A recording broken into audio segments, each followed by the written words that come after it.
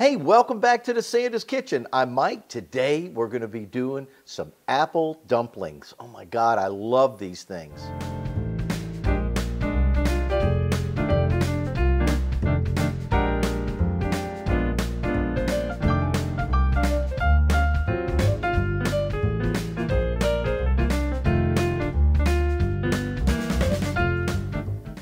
We're going to be using an 8x8 baking dish because the apples fit so well in it, and it'll actually help keep all the apples from falling apart. And today we're going to be using 4 apples, and I have a lot of ingredients, not that much, but I'll have it all in the description for you. You can copy it out there.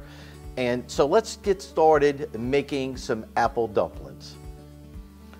All right, so come on over. Let's fire up this little pan. The first thing we're going to do is add in our 3 tablespoons of butter, and we're going to melt that down. And then we're going to add in a 1.5 cups of packed brown sugar, a cup of water, and a pinch of salt, and we're going to make our sauce. So we're melting the butter right now, and while that's happening, I'm just going to rush into it. Go ahead and pour my water in. And I'm going to put my little pinch of salt in. Boop, boop. That's all I need. And now I'm going to add in my sugar. It's packed, so I don't expect it to come flying out of here very easily. Okay, the brown sugar's in. I'm just going to heat it up until the butter melts, and when it boils, I just want to make sure that all the sugar is melted in, and then we'll turn it off and we'll go on to preparing the apples. I almost forgot, we have to add the vanilla.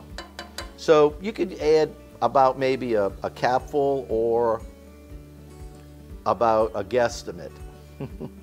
But it's not really going to hurt anything to have a little bit more, but just don't put too much in. I would say maybe a teaspoon. We'll turn it off. I'm going to put the lid on, and we're going to set it on the stove in the back, and that's ready for our sauce. And now we're going to go on with the apples. Okay, so the next step is to peel and core your apple. So I'm going to take the most uneven apple first because I want to show you what to do. You probably already know where I'm going with this, but what I'm going to do is turn it over and try to get this even, and then I'm going to say, okay, how much needs to come off of the bottom? And now the apple is sitting up pretty good, okay? And that's pretty much all I needed to do there. Now, the next step is to go ahead and peel it. You can core it first, peel it first, it doesn't matter. I'm going to go ahead and peel it. And I'll use a nice peeler like this. Works great. I've already got one peeled. I want you to see what I do. I'm just going to go in with this core. You can use a knife, use anything you like. But I like this because all you have to do is give it a twist, pull it out, it's cored completely, and then you just give this little thing a push, and your core is right in your hand, not a problem. And then you can take a little paring knife, or this little core works great, and you can just shave off a little bit around the top. And if you have a little peel left on it, you can go after it if you like, or it's okay. I will explain that I've made these before. I love them. If you leave the peel on when you bake this apple and you go to cut into it, you'll notice the peel is a little firm. Does it taste bad? No, it tastes fine. But I think I would prefer not to have to deal with the peel while I'm eating the apple, so I'm just going to take it off. And now this apple is ready to go. But let me go ahead and finish up with the other 3. And again, make sure that if your apple's not even, you'll want to flip it over, cut it on the bottom, and now your apple is sitting up straight and pretty. And if it's already like straight and pretty, you could still cut a little piece off just to make it flat. That way it doesn't roll around. And then just go ahead and peel it and core it. So we'll see you in a few minutes when I'm done with the other two. Okay, we're going to start working on stuffing the apples with our sugary cinnamon and butter and some pecans.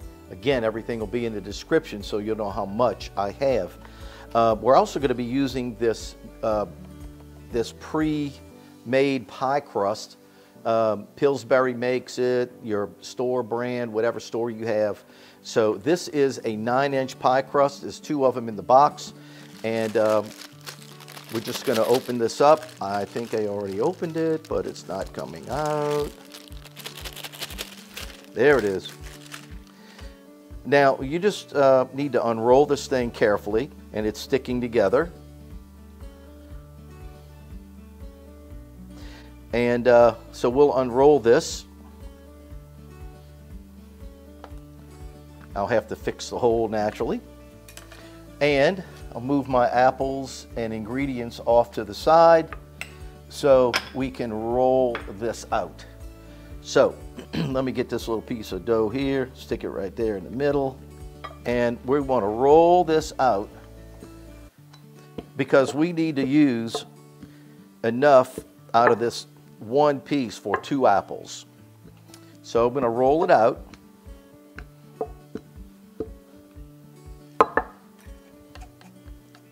Yep. And I'm just going to cut this baby right in half, about like this. Okay. And we'll lay one of them off to the side, and I'll work with this one right here. So we're going to put an apple here, and we're going to pull everything up. So you can see that I don't really have enough to come up all around. So what we need to do is continue working with the dough to get it stretched out a little bit more. And you don't want it to be too thick anyway.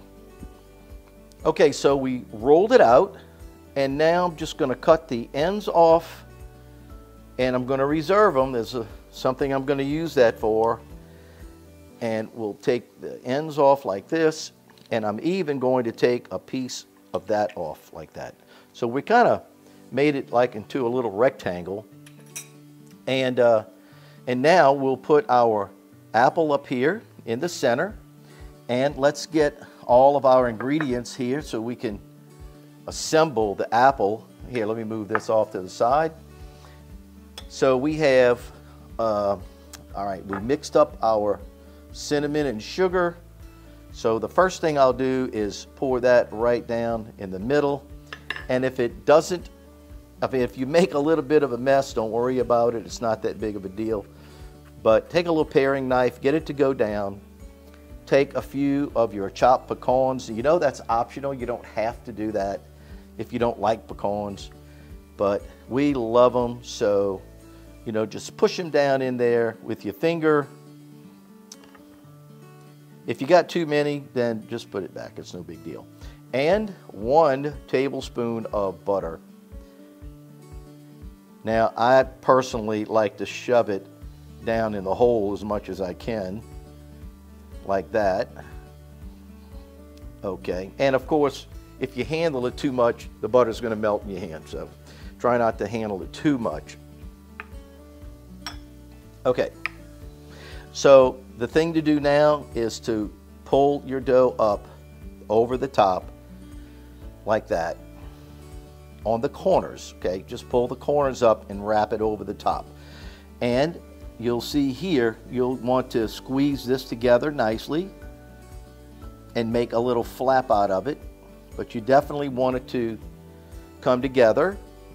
Here's another piece here and another piece right here. And we'll just take and squeeze those little flaps in like that. Can you see how that looks? We'll just squeeze them in like that. And you definitely want to make sure that all of the dough is glued together, okay? Just That's really a big thing. You want to make sure it's all glued together. And I could see a little cinnamon on the bottom. That means I know I got it all the way through there. And now let's go ahead and use a couple of these to just shape out a leaf, okay? Like that. Now, when you make your leaf, just press your knife gently, don't cut it in half, and then toward the point, you want to just push in some little lines, and you know, it makes, whoops, kind of went a little too heavy with that. Of course, I'm not left-handed. And you know, it makes a real pretty leaf. And you just want to bring that leaf down, press it on, and I'm telling you, at the end, that thing is going to look so pretty. It's amazing. So if you have a little piece like this, which you will, you can take a few of these little pieces of dough and wrap them up like that in your fingers, in your hands, and then put it right in the top like that. And guess what you have? You have an apple. And so we're going to continue to put leaves on and get them ready for the oven. Oh, this is so cool. I can't wait to finish it up. Take a look at how beautiful those apples came out. Oh, they're so pretty. The little leaves draping down the side, it's amazing.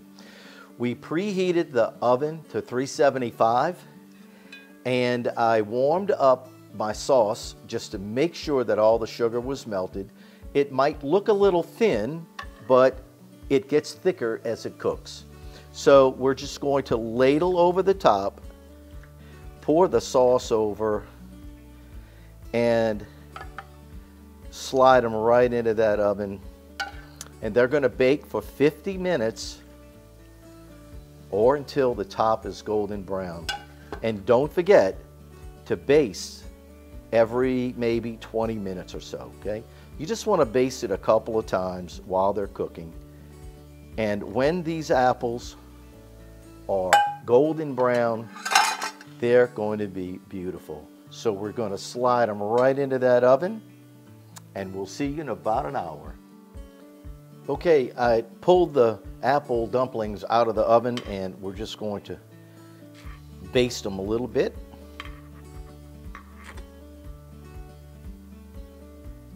And then we'll put them back in. Oh man, look how beautiful that is. Ooh, that is so pretty.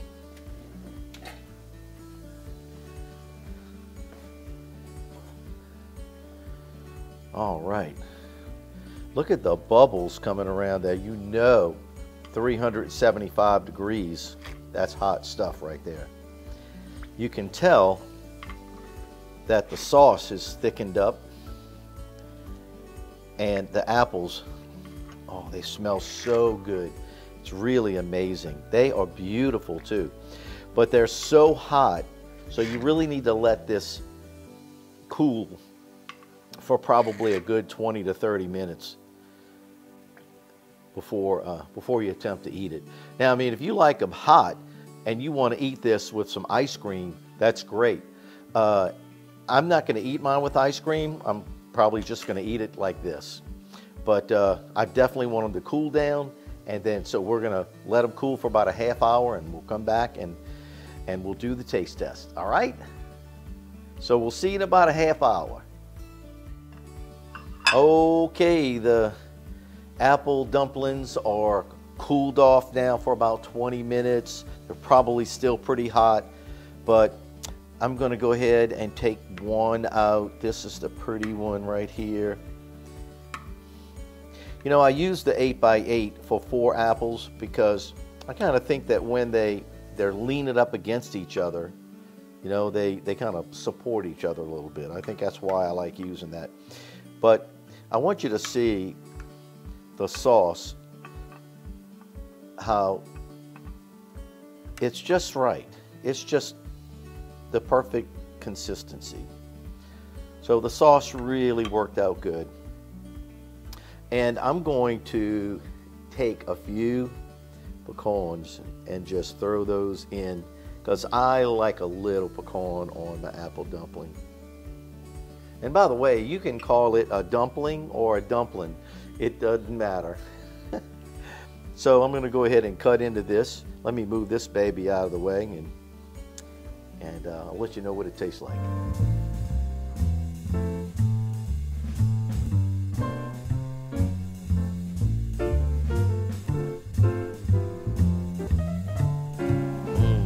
Boy, does that smell good. And that sauce is so beautiful. Man, I cannot wait. I have got to have a piece of this. Let me cut that in half.